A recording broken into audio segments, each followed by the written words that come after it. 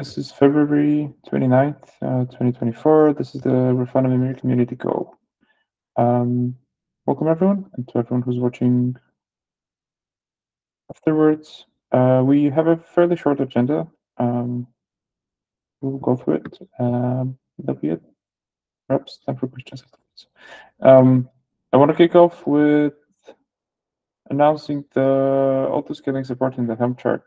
So Jan Beatkind on GitHub was kind enough to contribute, like push this work over the edge and get it to merged into main.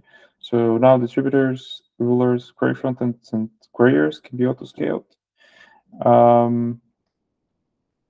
There's still some rough edges around how the migration works, and I think it doesn't quite support deployments with requested CPU of less than 1 core, but we'll be working through these and tracking all the progress in an issue. Yeah, so this was released in the weekly 278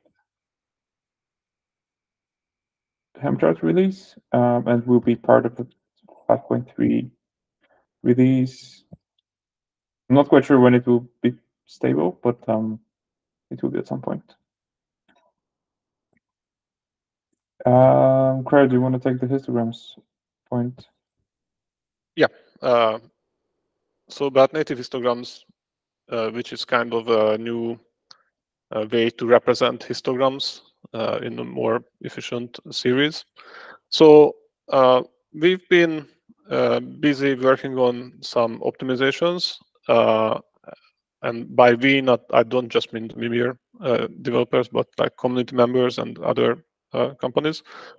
And so some optimizations have landed regarding the Prometheus PromQL engine that were done by the community, and also specifically for Mimir. So shout out to Yuri, one of our team members.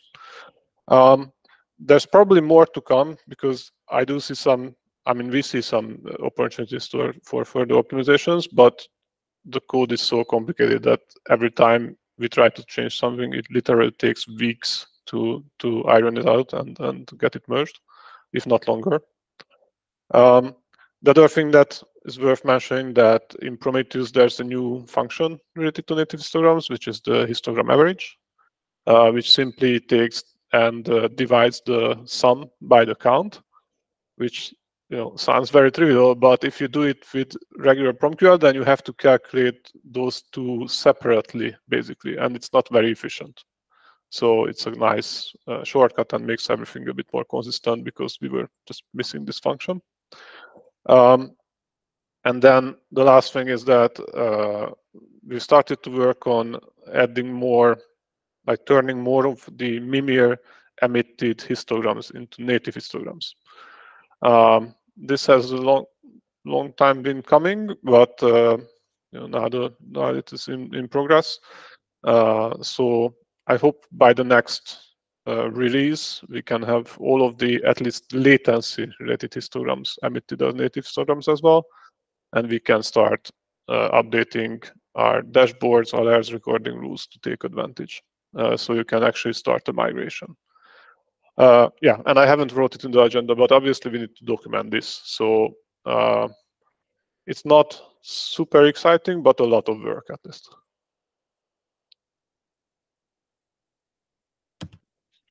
Cool, thanks. Sean, do you want to talk about the Stripe series? I'm not sure I have much to add. But yeah, Sean brought up bringing down the stripe size in the Prometheus TSDB head. So all the series are divided into, I think by default, 16,000 stripes. So that access to them is, so that we get less lock contention. I think it's like the value of 16,000 is something we inherited from Prometheus, and there it was optimized for a lot more concurrent writes, a lot more series. but in Mimir, there's one TSDB head per tenant. So when you get a lot of small tenants, having very large stripe size has like diminishing returns. So you end up paying for memory, which doesn't help you in any way. Yeah. I checked in one of our clusters, and the stripe series were about 9% of overall heap. So if we just drop that, we might be able to get some memory back.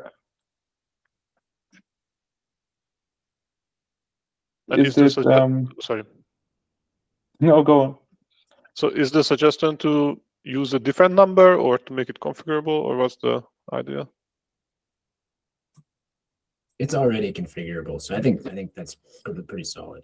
Okay. I do wonder. I've been trying to dig through the old Prometheus commits to see where the 16,000 default was chosen, and if there was a reason for it.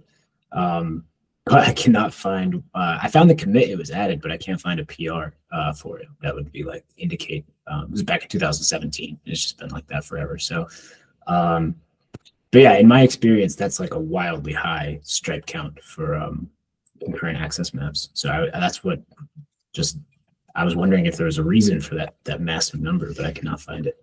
But I think dropping it down to, in our case, we're running many thousands of tenants, so it's using 4 or 5 gigabytes per ingester. So we could probably drop it down to 128 or something like that, and I doubt we'd see any additional contention. We'll probably have to do a few rollouts to verify that we don't see any performance degradation there, but I expect.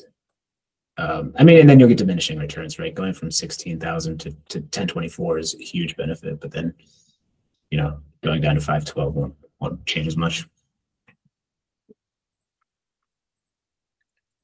And you only see a benefit if you're running a lot of tenants in a cluster. If you're running, 5 to 10 tenants or something. I don't know what the average Mimir cluster tenant size is, but most people probably don't get to the point where this is a significant drain.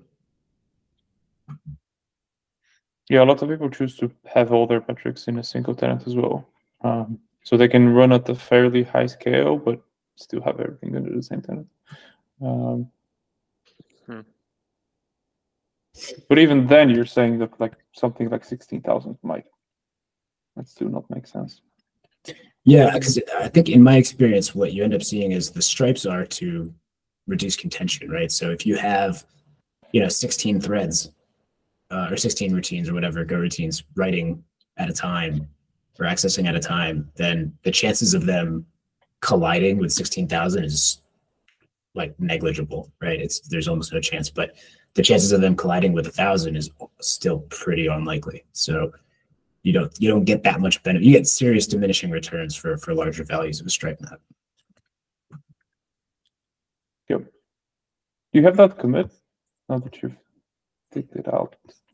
Yeah. Because I'm curious as well. I remember. I think the TSDB stuff in Prometheus used to be in a different repository at some point. Yeah, it was in. It's now in Prometheus Junkyard /TSDB. Mm-hmm. Yeah, but I think we were just looking at the issues, at least in the box scrub, Prometheus box scrub, and they were moved. So I think those should have been moved to Prometheus issues and PRs.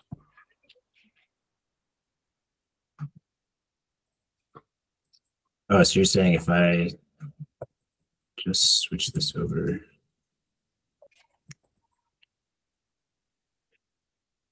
Oh, all right. Thanks. Oh, wait, no. This is just one massive... Oh.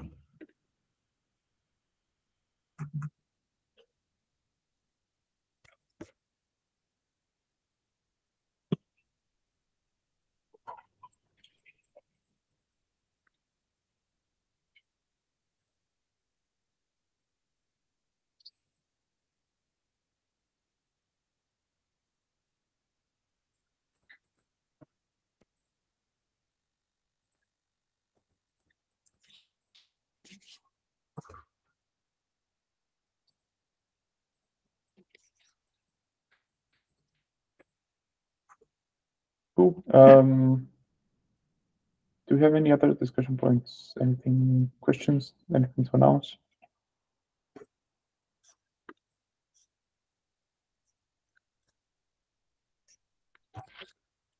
Sounds like, we'll get a recording and then I'll upload it. Right. I was gonna ask if Fusion can post results or like after you experiment with stripe size. I think it's something we've sort of neglected for a while, but it could be a nice change of defaults, perhaps in Prometheus as well. Yeah, we also tuned. We just did yesterday. We dropped the what was the parameter? The block storage head chunks write buffer size bytes from 4 megabytes to 1 megabyte, and that saved us quite a bit there as well. I mean, we're running on NVMe drives, so the memory buffers, it's going to depend on what you're writing to, right? But for us, that was a really big benefit. We saw absolutely no change in performance, but we dropped about 30% of our heap. It's pretty solid. Oh, that's quite a lot. How much? Do you know how many tenants you run on a single ingester? Yeah, so on average, I think it was active tenants was about 1,500 on a single per ingester. Ooh, that's quite a lot. Yeah, we have so this is our state cluster, so it's that we're running the same number of tenants, but with like each one is smaller than in our production cluster. So I don't think these setting changes will help production quite as much because it should spread out across a larger number of ingesters. So each ingester might only have a few hundred active tenants, but yeah.